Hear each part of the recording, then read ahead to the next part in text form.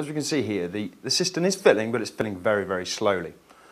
Now, this could be because of water pressure, or there may be a blockage in your valve, or particularly in this valve's instance, we have what we call the filter and restrictor fitted inside the stem of the valve. Here we have a high pressure and a low pressure restrictor. I'll now demonstrate how we remove these from the valve simply and easily, clean them, make sure we've got the right one for the pressure, and refit and turn back on. So what we need to do is isolate the water supply, and turn the cistern off. What we then do is get our hand in the cistern and we undo this blue nut.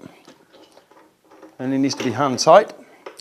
We can simply remove the telescopic column from the valve.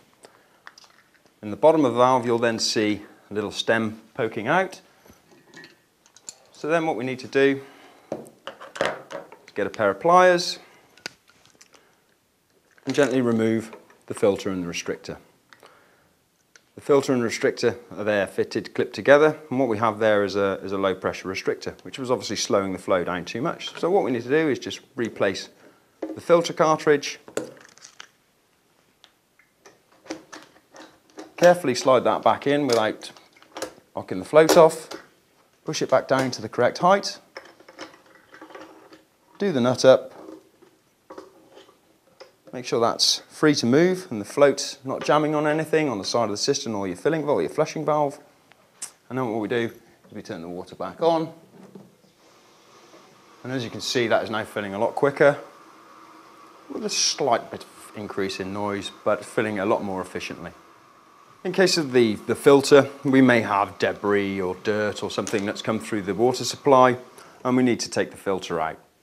We do as I've just shown. We remove that column, unclip the filter, and we run this under a tap or simply in the cistern like that, depending on the amount of debris that you find in your filter. It's just a simple comb filter that we just need to make sure is clear to allow the water to run freely.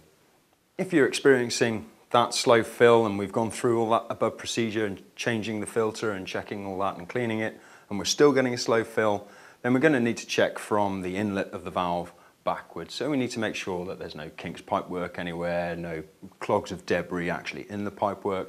Make sure that if we're using a flexible hose that's going through a nice smooth arc and we're not restricting the flow that way.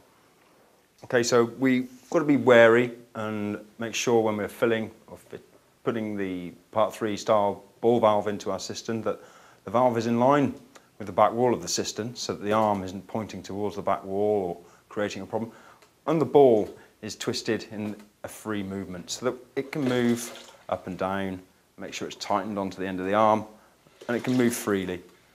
By turning it to the side, it can jam and stop the valve from filling properly.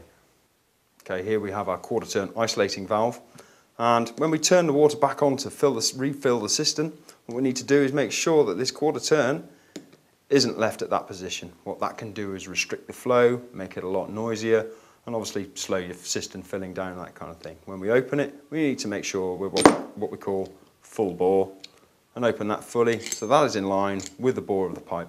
Obviously when we turn it off, it'll be at 90 degrees. So straight through.